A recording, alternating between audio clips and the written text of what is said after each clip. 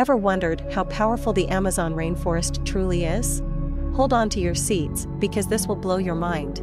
The Amazon rainforest, often called the lungs of the earth, is so large and dense that it literally creates its own weather. Here's how. It's called evapotranspiration. The plants in the rainforest release water into the atmosphere.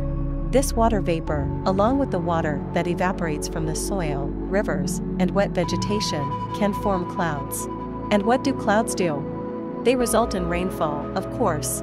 This process is so powerful that it produces about half of the rainforest's own rainfall. But the Amazon doesn't keep it all to itself.